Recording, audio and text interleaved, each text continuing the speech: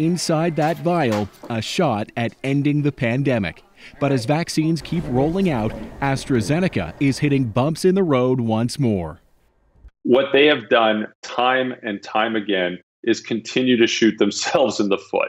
Just yesterday, AstraZeneca boasted in a press release that its vaccine is 79% effective at preventing symptomatic COVID-19 and 100% effective against severe or critical disease.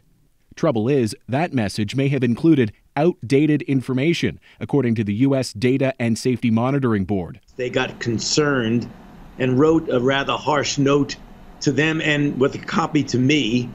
The focus is AstraZeneca's U.S. Phase 3 trial data. The drug maker hasn't revealed what details are under scrutiny, but said today it hopes to disclose more data in the next 48 hours. We're not quite sure what that outdated information is.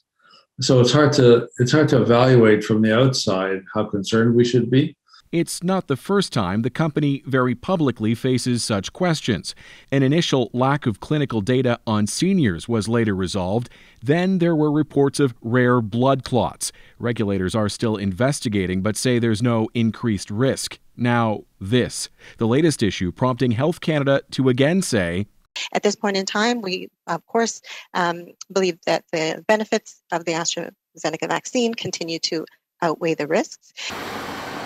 At this Toronto pharmacy, they're giving the AstraZeneca shot, and they're fully booked. People were really hesitant with all the media about the blood clots and things that are happening in Europe, but I think now they're more comfortable with it. I'm reassured everything's going to be fine.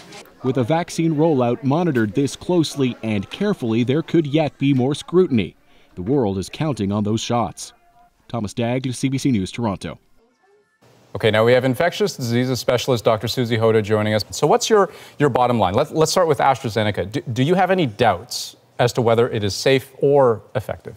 Listen, I kind of see this as a series of communication mishaps that have been unfortunate with AstraZeneca. And, this latest one, as far as I can tell, doesn't show any problems with new safety concerns. And I find that a little bit reassuring. It looks like it's more around the efficacy estimates from this latest clinical trial. So, I think it's important to recognize it doesn't change what we've already learned about this vaccine, which supports that it's a perfectly good option for Canadians in terms of safety and efficacy. And what about the 4-month dosing interval? I mean, are we just guessing at this point, or how long until we're confident with an answer on this?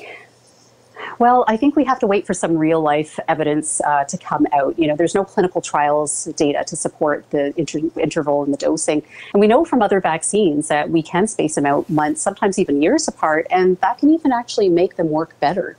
But that doesn't necessarily mean we can extrapolate that to COVID-19. And so as we're in a race to try and protect Canadians against surges in cases, we have to think about what protection do we have with a single dose. For most people, our experience so far seems to suggest that it's moderate, if not good protection. But really watch what's happening with some of these subpopulations, like the elderly and the immune compromised, to see if we need to tailor our approach to try and suit what will work best for them. We'll keep watching. Dr. Hoda, thank you.